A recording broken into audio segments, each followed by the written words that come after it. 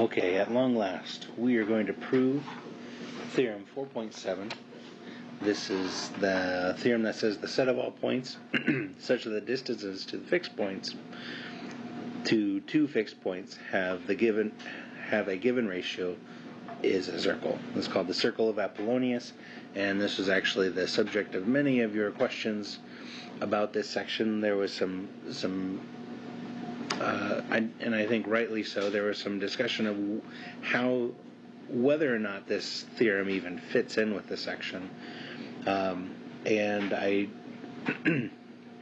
would say that it is certainly not clear how it fits into the section until you delve into the proof of the theorem, and not just the proof as written in the book, but actually digging out all of the details that are really required to prove this. I think the connection to the other theorems becomes a lot clearer.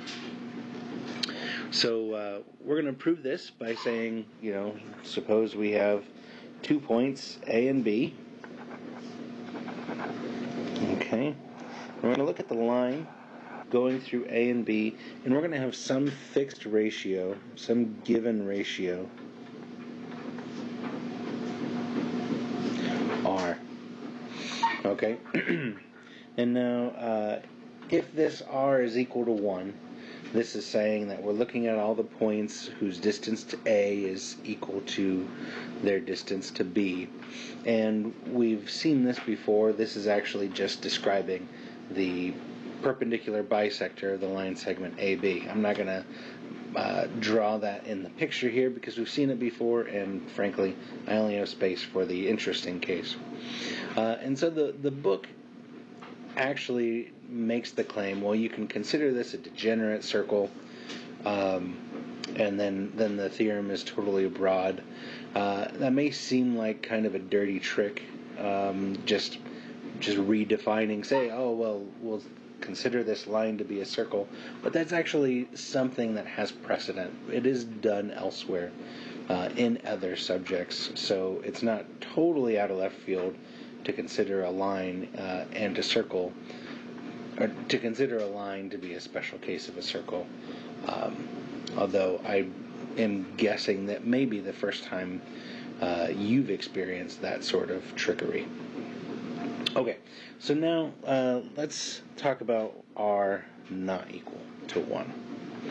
Okay, now when we discussed proving the converse of Theorem 4.5, we noted that given a particular ratio R, in that case the ratio of the two sides of the given triangle, there are exactly 2 points such that the ratio of the distances from these given points to those 2 points are the given ratio. And one of them is inside the segment. We're going to call that one C. And one of them is outside the segment. We're going to call that D. Okay? So given the ratio R, you just do a little bit of algebra and you can find the point inside C and the point outside D. Okay. So now you're going to suppose you have some point P that is not on this line, but somehow still satisfies this ratio condition. So we're going to say that AP over PB equals R. Okay? So you got some point here, P, and the ratio of PA to PB is equal to R. Okay, now by the converse of Theorem 4.5, this segment, PC, given that the ratio of AC to CB is now equal to the ratio of AP to PB, well, that must mean that this line here is the interior bisector of the angle P, and that must mean that this line out here, well, that's got to be the exterior bisector. Okay? So what we end up seeing then is that these lines PC and CD, well, they're orthogonal to one another.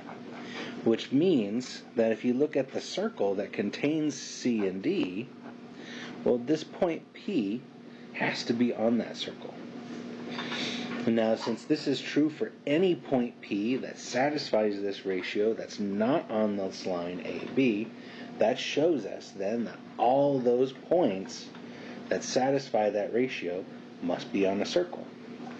And it must be on the circle that has CD as the diameter. This must be our circle. Okay? And we win. Just as a quick aside, you may have learned this result about the right triangle as you're given a circle and you're given a diameter here, and if you connect any point on the circle to the endpoints of the diameter, you must have a right angle. We just invoked the converse of that. That says if you have a point that when you draw the lines to the two endpoints, that when you have a point P, such that when you draw the segments to C and D, and those segments are at right angles to one another, that means that that point is on the circle that contains that CD as the diameter. Okay? So I think you've seen that before. If not, please let me know, and I will happily look up a reference for you. I hope that this proof has made it clearer how Theorem 4.7 fits along with this section. Namely, Theorem 4.7 is the culmination of really an intensive study of the angle bisectors, the internal bisectors and the external bisectors.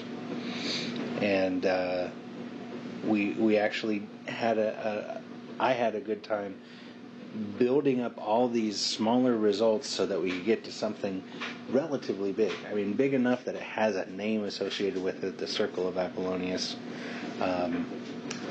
While it may not be the most relevant theorem you learn in this textbook, it's always nice when you know how to prove a named theorem.